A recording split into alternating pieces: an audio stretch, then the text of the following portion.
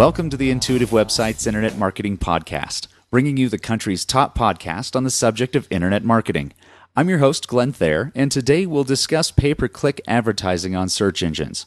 I'm here with the CEO of Intuitive Websites, Thomas Young, and search engine specialist, Dennis McCarthy. Hi, guys. Hey, Glenn. Hi, Glenn. Well, this can be a very effective method for driving traffic to your website. With pay-per-click, can you give us a little bit of a background on how it all came about?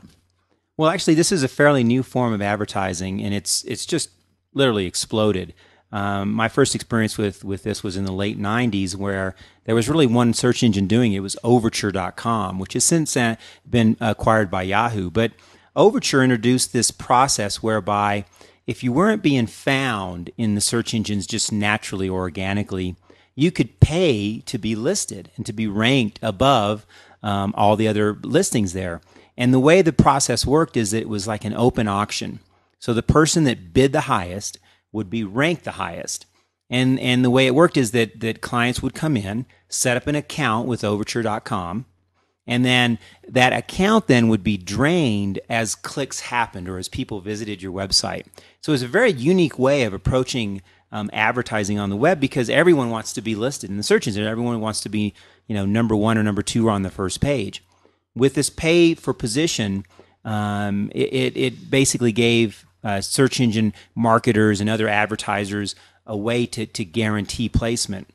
Now, really, a lot of people still don't really even know what this is. Only about 45% of people even know that this exists.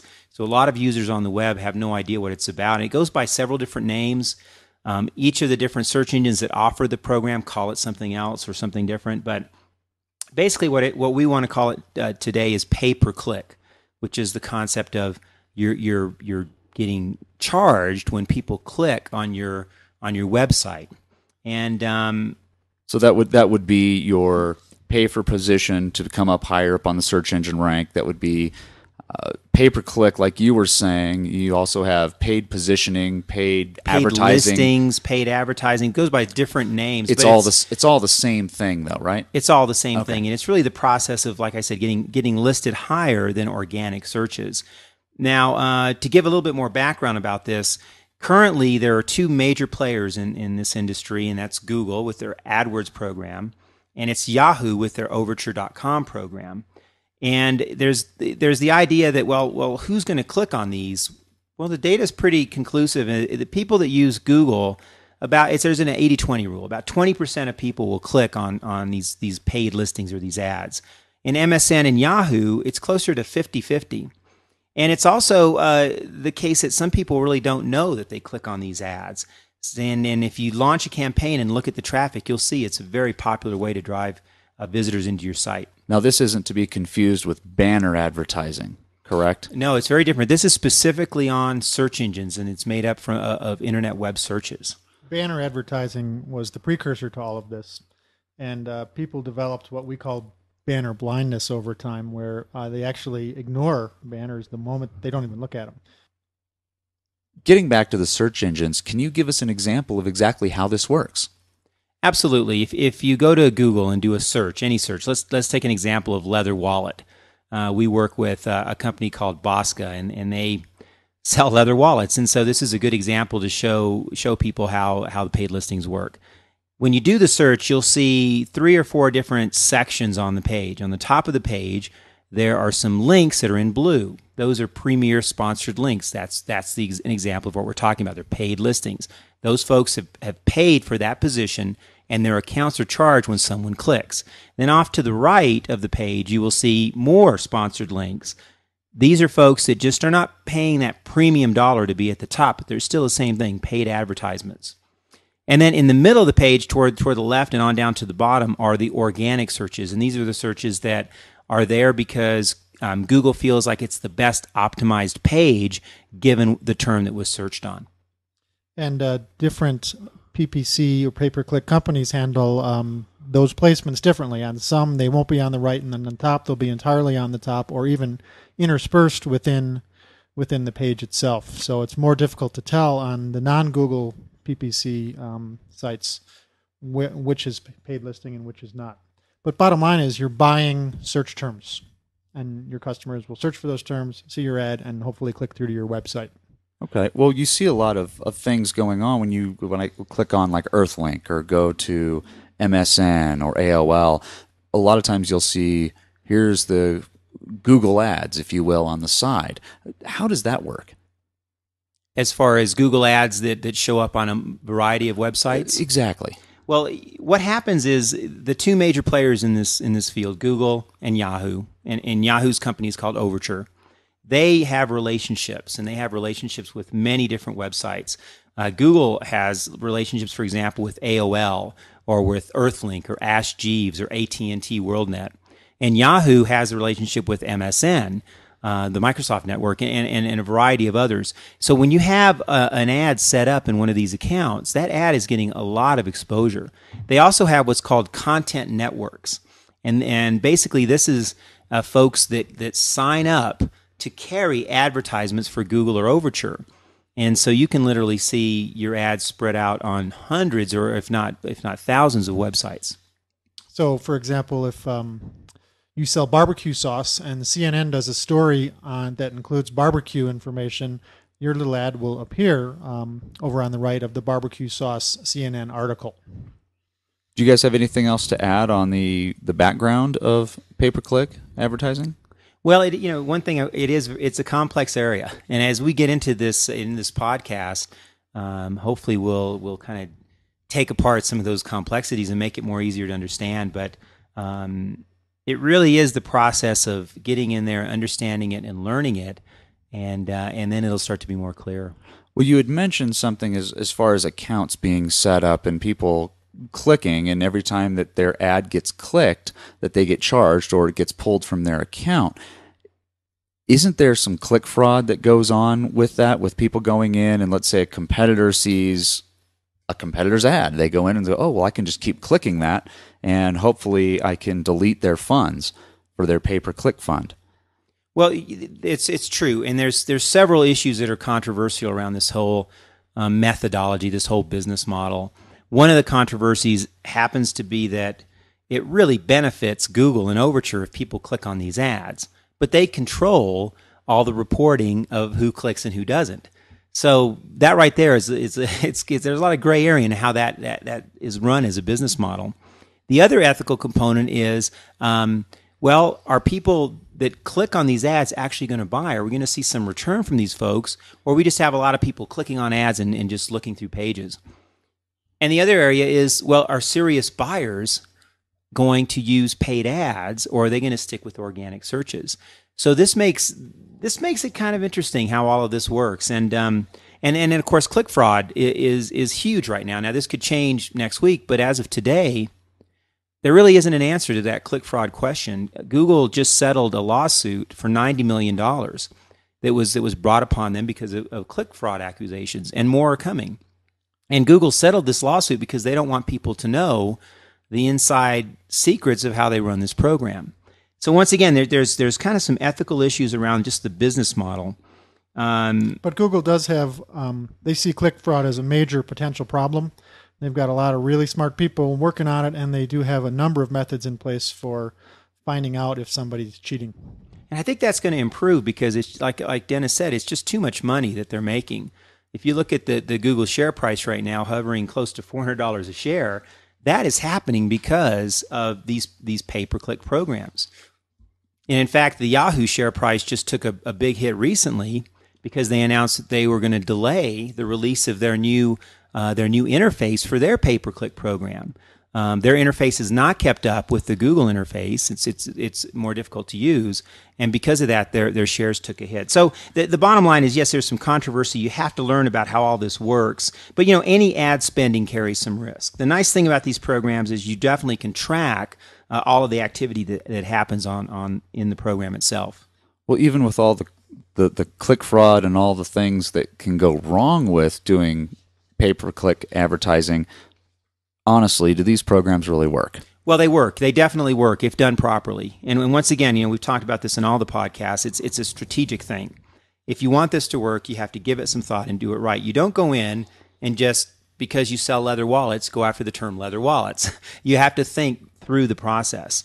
So, given the example of leather wallets, how else would you market that? Well, you've got to look at niches, and you've got to look on the return based on what you're going to pay for those click-throughs. There's a lot that has to do with running an effective program. But the key thing here is that the search engines want this to work. Consumers are looking to buy these products, and they're doing these searches.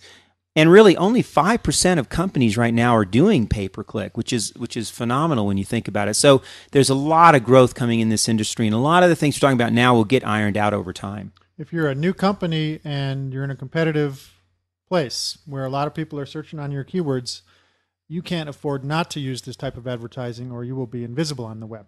So all your efforts at creating your website and all the money you spent on design and so forth will be wasted because you'll have no visitors.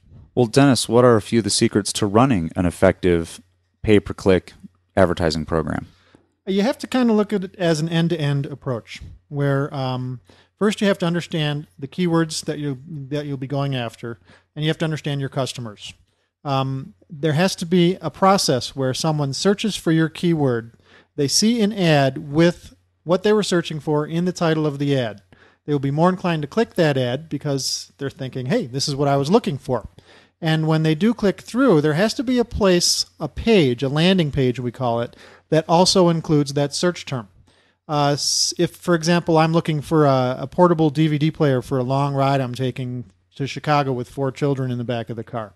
If I go on Google... You wouldn't be doing that at all, would you?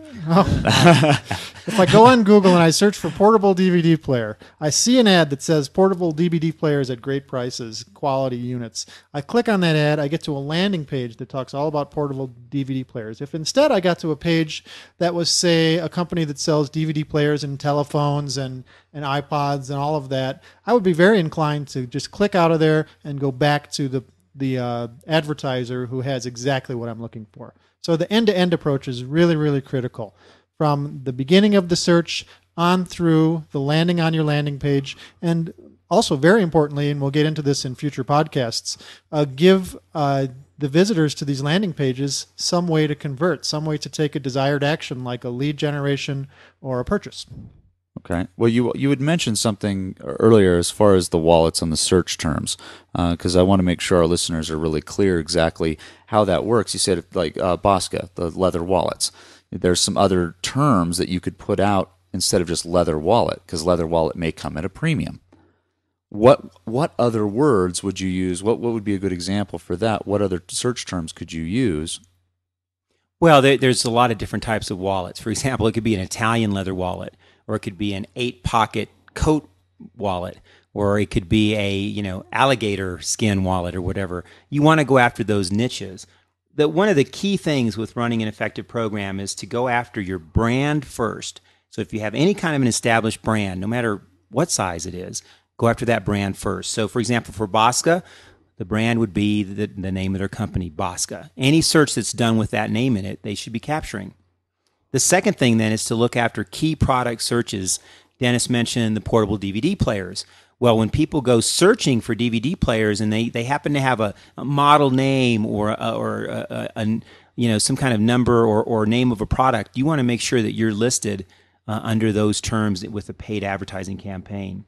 And the third area is local searches. Local searches are often overlooked by internet marketing folks, and you can set up campaigns in Google so that if someone's looking for an attorney in Colorado Springs, for example, they'll see a listing, they'll see your listing, and it won't show up if they're searching from Indianapolis, only from searches done in Colorado Springs. And one really important factor is to do your homework before you ever launch the campaign. You have to know the roughly the estimates on what the search traffic will be on the terms you're looking at buying. People will all enthusiastically get in there and buy the term tritone Italian leather wallet, and it will turn out that no one is looking for that.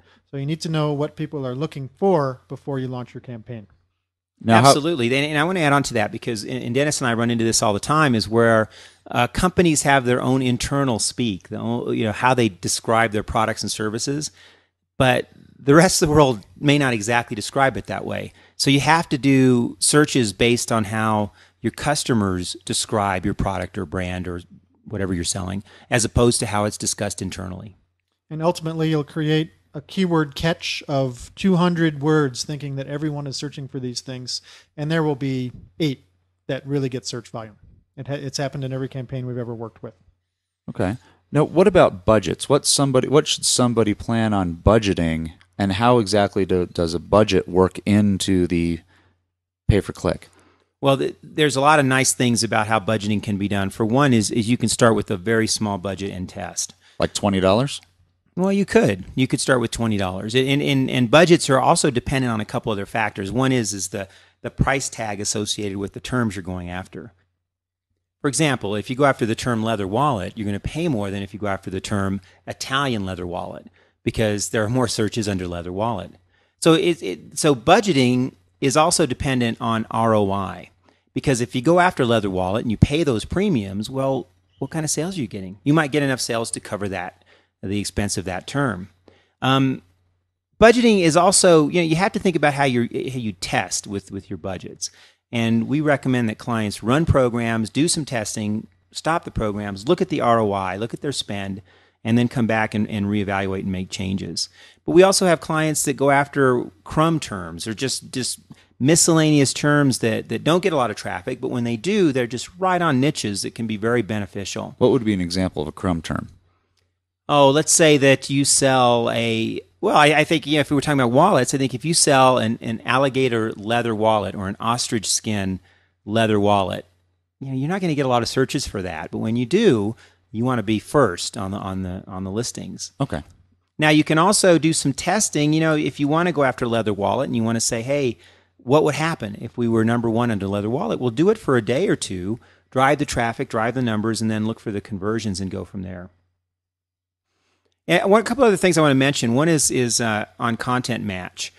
When you set up your campaigns, you'll see 2 different kinds of matches. One is the regular searches, and one is content match. Content match can be very tricky, and we tend to have people avoid that unless you feel like there's a real good reason for that. What content match is having your ad show up on hundreds of other miscellaneous websites that may not be search engine sites like CNN and sites like that. Content matches can get a lot of traffic and go through your spend pretty quickly, but they don't always end in conversions, because the kind of visitors that come in can vary wildly. And the default setting in Google when you set up a new ad campaign is, yes, do include content matching. So you literally have to turn it off if you don't want to use it in Google. So you would say to start the campaign, make sure content match is turned off to start a new campaign? I think for the most part it's a good idea, unless you see that you have a niche term that you want anyone that looks under that niche term to click on you. I would say turn content match off. Okay. How do you know if the budget is set too low? Well, we've run campaigns where we did not have a big enough budget. And what happens in a very competitive keyword field is that you will end up with very, very low visibility and very, very low placement. In other words, you'll be the 50th ad showing, and no one ever goes to that 5th page of sponsored results. So you'll know if the budget's too low if you're just getting no traffic. The number of impressions is based on how much you're spending and the quality of your ads related to your landing pages. So you'll know the budget's too low if you get too few impressions. So how would you suggest our listeners track their return on investment? Many people, and this is one of the biggest mistakes that we see people making with PPC campaigns when we take them over. Many people are content to have no conversion data. Google has a way that you can put a little snippet of code on either the thank you for your order page of your website or on the thank you for your submitting your information to become a sales lead page of your website. You put a little snippet of code on those pages and it reports back to Google for 30 full days that this person came from your paid listing. Many people make the mistake of being content with no conversions. And our advice to all of our clients is if you're not getting ROI, if you're not getting conversions, you really need to take a hard look at that campaign. And conversions are also tied into getting visibility. If you are showing up on searches and having people look at your website, that should be a good thing. And so conversions could be tracked if you're trying to get information on direct sales or lead generation.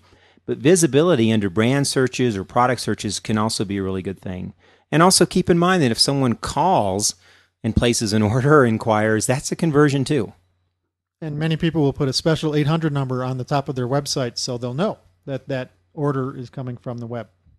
Perfect. Well, it's that time for the action plan. For those of you who've been listening know that we end each podcast with an action item. So what key action items do we have for our listeners today, folks?